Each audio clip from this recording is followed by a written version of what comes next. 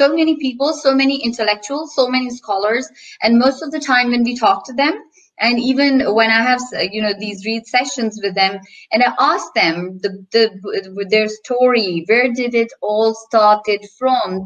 Most of them, they would say it started from our childhood. It started from our parents, how they read to us, how they, treated us, how they treated books. And so this is like amazing. One question that I'm going to, because the topic is directly related with you, it was selected because of your amazing personality and how successful, mashallah, you are in life. And tell me just, you have to tell us your story, that books played, and what role do actually generally books play in a successful person's life. So this is the topic, and I want you to please associate it with your personal experiences. Okay. I was a bit studious throughout my life because the reading habit, I have a very bad reading habit. Bad meaning, when I say bad, I say smilingly, because my family at times gets irritated. I have 1.5 hours every night for the past 30 years, no matter where I am. I read before I sleep. Wow. No matter where I am. And I have traveled a lot. So my wife packs 4 to 5 books in my suitcase when I go somewhere. So she knows, what books do you want packed? Nobody asks me what suit you want packed, what tie you want packed. So amazing. This reading habit of mine, people today, the young people today, when they comment on social media, or I give lots of speeches at universities, and when I hear, I don't know, when I know that, when I hear that word, I don't know, and I see a smartphone in that child's hand, that question or that comment, I don't know, bothers me. How can you not know when you have internet in your hand? Because I was shifted from non-internet to internet time. When I was in university at Rutgers, there was no internet. I used to go to the library where we had cue cards, index cards, take books out, sit on the floor, flip through the pages, go make microfiche copies, and 10 cents a copy. And I used to be broke in university, I swear. If I had to make 200 pages, that's $20. $20 was my entire week's lunch money. Entire weeks I can spend $3 and have great pizza lunch. So books played a great role in my life. When I landed on Wall Street, I landed on Wall Street. Believe me, it is the most cutthroat place in the world. Yes. I've spent my entire life overseas. Even America is not cutthroat. You work in Connecticut, you work in California, you work in Idaho, wherever you work.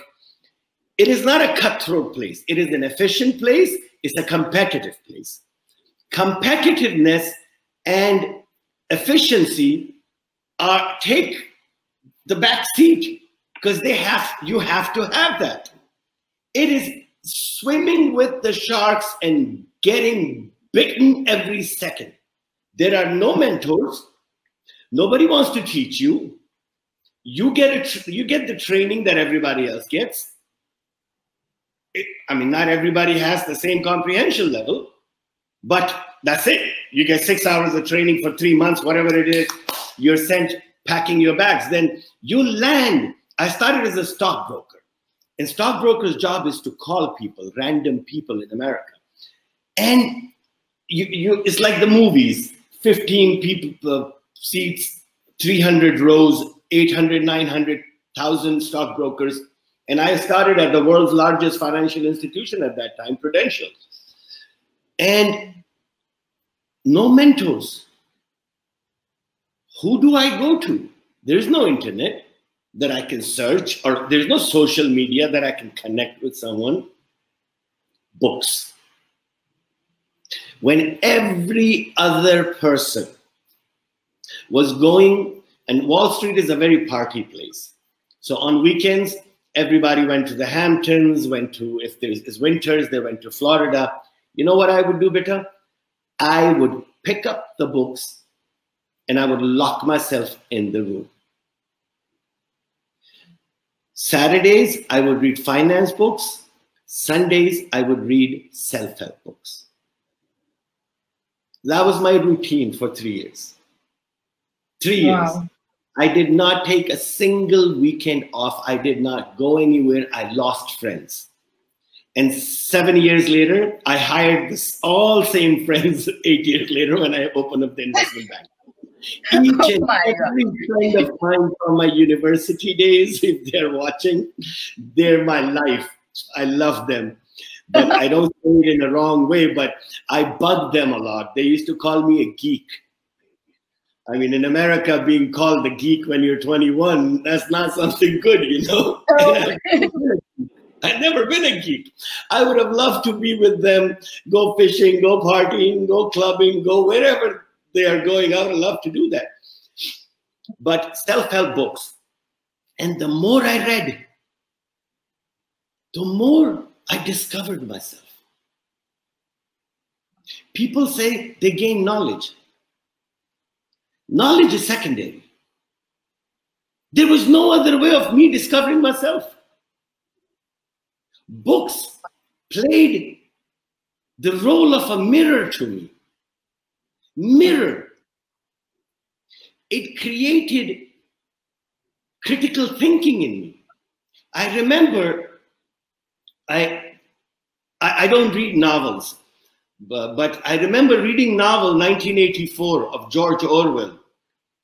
The George Orwell's novel starts with that sentence, and that was the beginning of my critical thinking. I said, how could it be a cold, dark, and bright day? And the clock doesn't strike 13. Clock only strikes 12. Yes. Practically juxtaposed statement. Amazing. Yes. You know, and that made me discover myself that, you know what? I can learn to think critically. Nice. And I became a fan of the word learn to. People say he's God gifted. Nobody's God gifted. You discover yourself.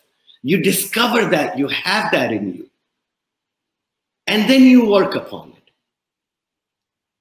You work upon it, work upon it, work upon it. And that critical thinking and discovering yourself brings you emotional management.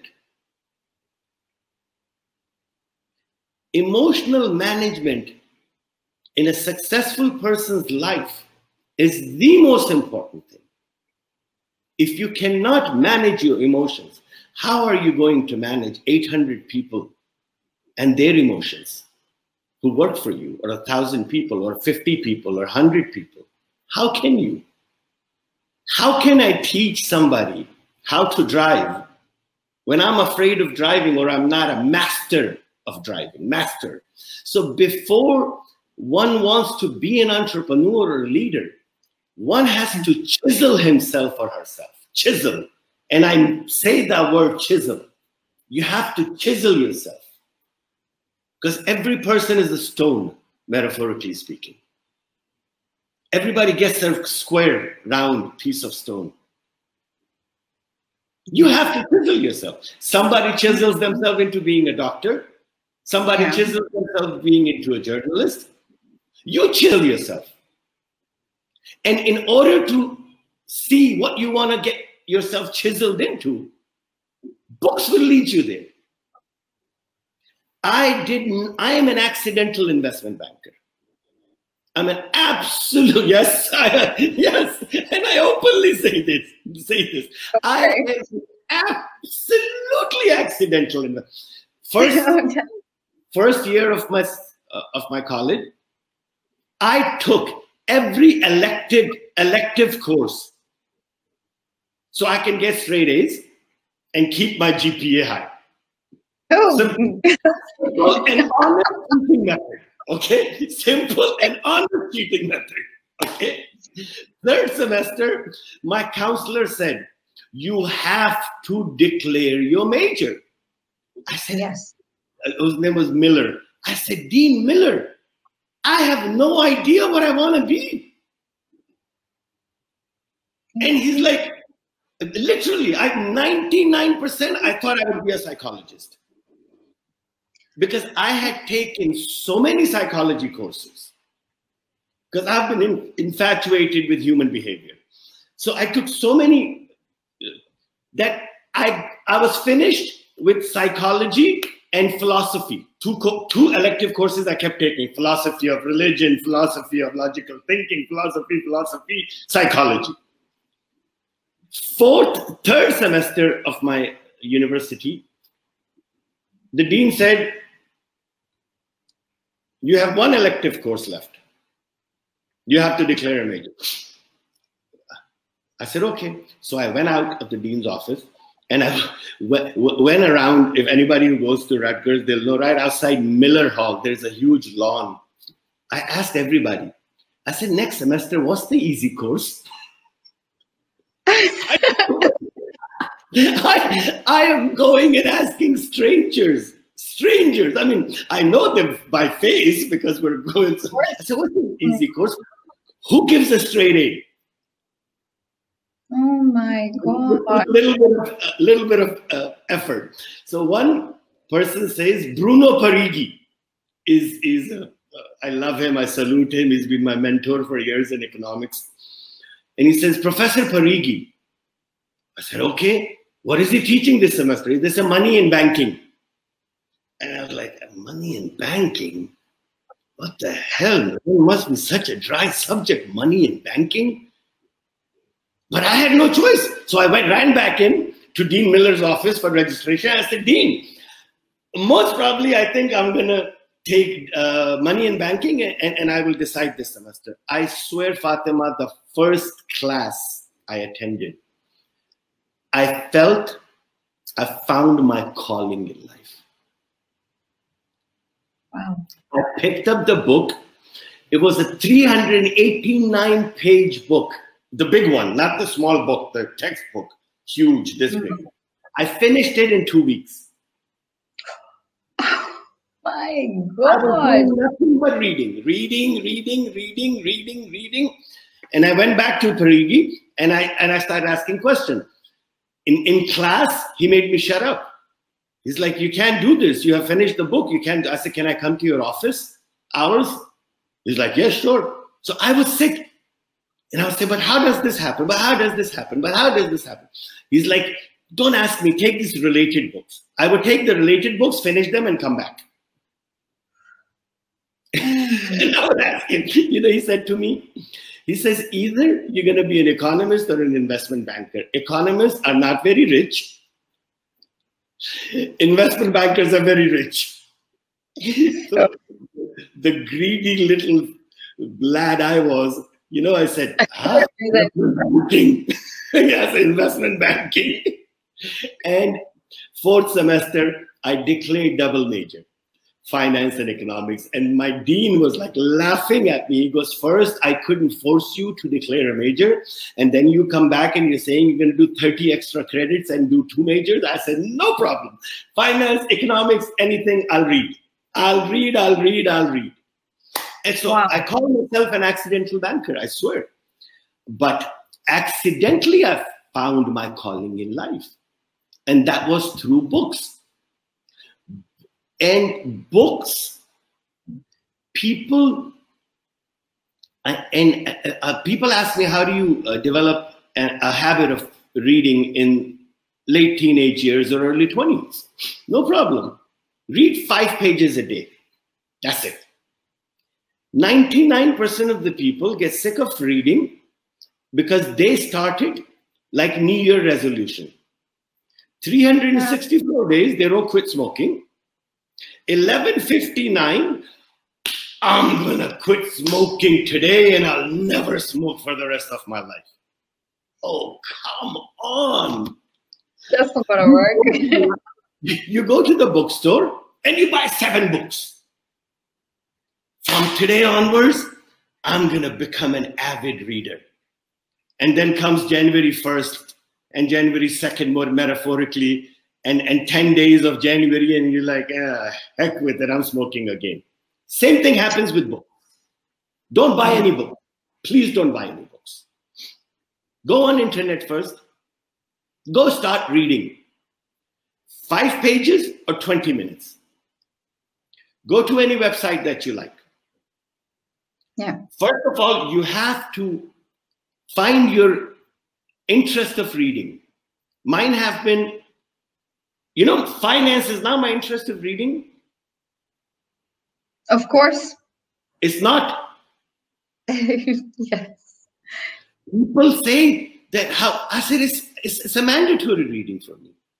If I want to keep up with finance, investment banking, came politics. People say, how do you know whatever little you know about politics? With investment banking, as an investment banker who's running an investment bank on Wall Street and investing in 19 different countries, you have to have a total grasp of the political situation in relation to history, their historical political situation. What happens in Thailand? How does the monarchy and the democracy works? What happens in Argentina? How quickly the governments can be toppled. So you know what to do. Should I invest there or not? My interest have always been human behavior and autobiographies. I feel an autobiography is written usually in your late 40s or early 50s. Autobiography, not somebody's writing biography for you. Yeah, when you're writing your own biography, your late 40s, 50s, early 60s. And I don't think anybody lies in their biographies. No. I don't think anybody does. No. I'm not talking about Madonna and somebody else writing for her. That's besides the point. I'm talking about successful people. Yes, true. In 400 pages, you are getting 40 years of that person's experience. Yes. In 400 pages. Yes. You can read one biography a month times 40 years. 480 years of other people's experience. You can learn from 1 year. I do not think there is a single biography of a successful person left. I've read about 670 biographies in my life. So I don't think there is a single biography left. For the first 15 to 18 years from Wall Street, I read nothing but biographies. Nothing but biographies. In between, I would read the self-help small books from Norman Vincent Peale or anybody else, Dr. Joseph Murphy or anyone, Stephen Covey, anybody who came, because those were paperback. And I took speed reading courses. Then when I was 26, I took speed reading courses because I always felt I'm running out of time. The more I read, the more I realized I know nothing. Wow. The more I swear it is an absolute journey of me finding out I'm ignorant. I have been more ignorant every new year. Life has made me realize that every passing year, how much more ignorant I am and how much more confident I thought I was the last year. I read something new. That brings humility in a person. Yes. So people say the role of books in a successful person's life, everything, you just have to change your point of view of looking at books. Yes. Yes. Are you looking to gain? There's books. People say, what are your favorite books? I don't have any favorite books. I swear I don't. Because my favorite book remains favorite for 5 months until I read something else. And then I say, oh, Yeah. This is the better one than the previous one. And after 10 years of reading, I said to myself, I don't have any. I like certain books. If somebody asks, out of all the self-help books, Yeah. which one would I give a young man to read? I would say The Power of Your Subconscious Mind by Dr. Joseph Murphy. That book I read at 24. I should have read it when I was 17. So when people ask me to guide them about books, I say I can only tell you which one should be the first step. But you have to climb the stairs on your own.